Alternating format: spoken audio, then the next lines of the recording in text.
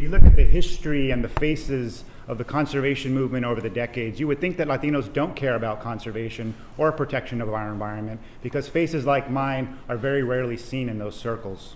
More than 9 in 10 say outdoor activities such as fishing, camping, and visiting our national parks and monuments are important to them and their families. And 86% say children not spending enough time outdoors is a serious problem, with 60% of those saying that it's an extremely or very serious problem. And that 60% figure is in comparison to only 47% of white voters expressing that same level of concern. So the question becomes, what do we do about it? You can't expect Latinos to come to us. We have to meet them where they are, on their terms, in their communities, and let them speak for themselves.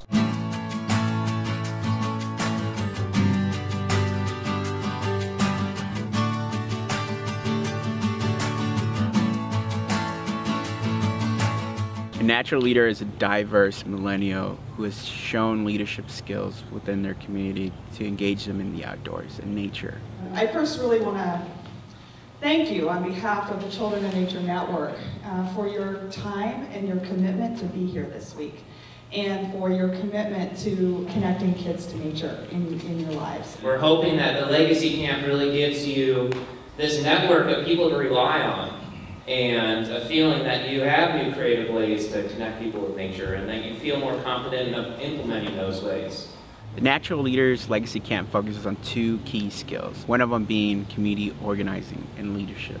So what does it mean to bring people together to identify the challenges, the opportunities, and the opportunities for action within that community to engage them in outdoor recreation and conservation?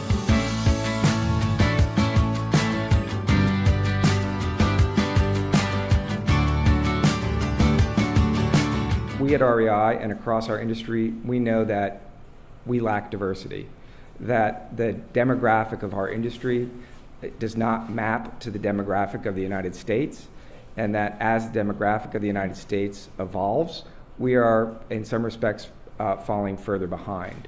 And so we've got to crack this nut. Just one of our efforts is to support the Natural Leaders Network, because we know touching leaders in communities is one way for us to get people outdoors, but also to see them as future participants in the recreation economy as well. So as a young, diverse millennial in the conservation and outdoor recreation movement, I often see a lack of representation within the movement itself of the diversity that we can represent and the diversity that's already there and engaged. So building that cultural capacity within the movement itself, but beyond just building cultural capacity, but building the action items which are reflective of the community. So not saying this is what we need from you, but asking communities what do they need from us.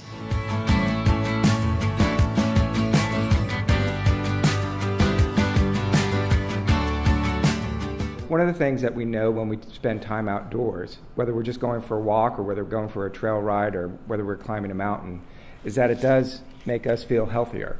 And so we're sort of natively attracted to the outdoors for its health benefits. When you touch the leaves, when you touch the grass, you actually do start to connect better with nature, and you develop a sense of conservationism. I want to be a natural leader so I can make that connection and find out what's going on in other places throughout the country, throughout the world.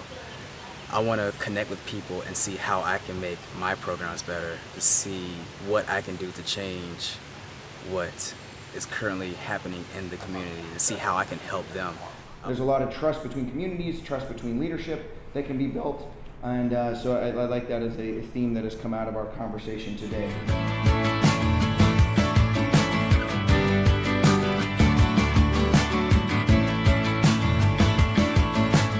You're a natural leader for a lifetime, and we're invested in you, and whatever your path takes you, we are there with you.